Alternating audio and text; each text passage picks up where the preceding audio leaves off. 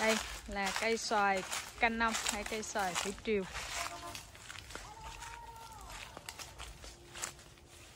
Mùa này trái rất là nhiều luôn. Hả? Trái quá trời trái luôn. Đây là trái xoài canh nông. Trái nó tròn tròn nhỏ nhỏ.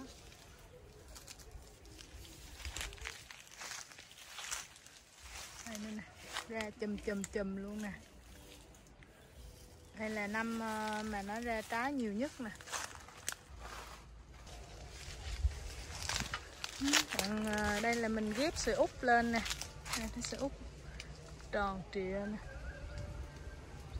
Đây là xoài lúc còn nhỏ. Đây nè. Thấy không mấy buồn? Một chùm nó có tới 2, 4, 6, 8 trái lận. Nhiều lắm. Rồi leo cẩn thận nha.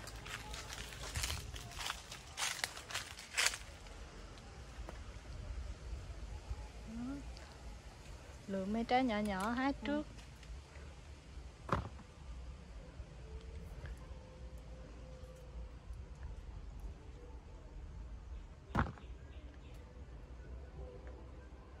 Đó, cái trái phía bên này nữa nè đó.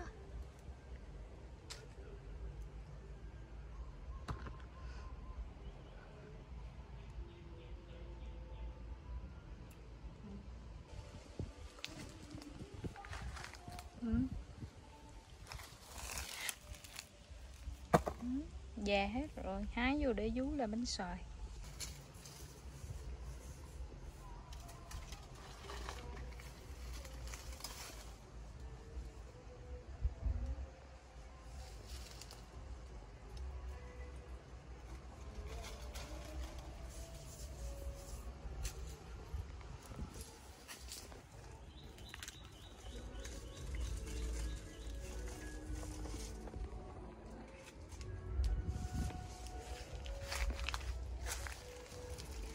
Đây là chuyển qua cây sồi bồ.